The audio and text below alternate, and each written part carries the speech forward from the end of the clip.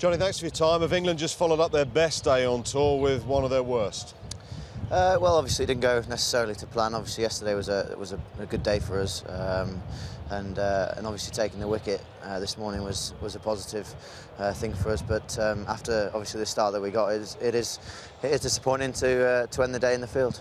I know that you've only played this Test match, but the collapses throughout the series have been sort of pretty epic. 6 for 9 and 4 for 9 at the Gabba, 4 for 6 at Adelaide, and 5 for 6 today. Have you been talking about that as a batting group, and why do they keep happening? To be honest, I don't know. Wardy, if we knew that, then I guess we'd have put our fingers on it and we'd have moved on. But no, it's obviously disappointing. But I'm sure tomorrow we can go out and take those 10 wickets like we did in the first innings.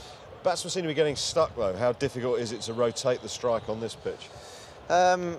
I guess in some areas it is quite difficult, and with the fields that they've set, they've been quite clever with. So it's a credit to them with the fields that they have been setting. But yeah, the bowlers have bowled in good areas and have made it quite difficult to score. They've bowled in partnerships. So I think that it can be difficult, as we showed in their first innings when we dried them up. It was difficult for them to score throughout their innings as well. How difficult has it been for you to come into this game, given your lack of middle practice?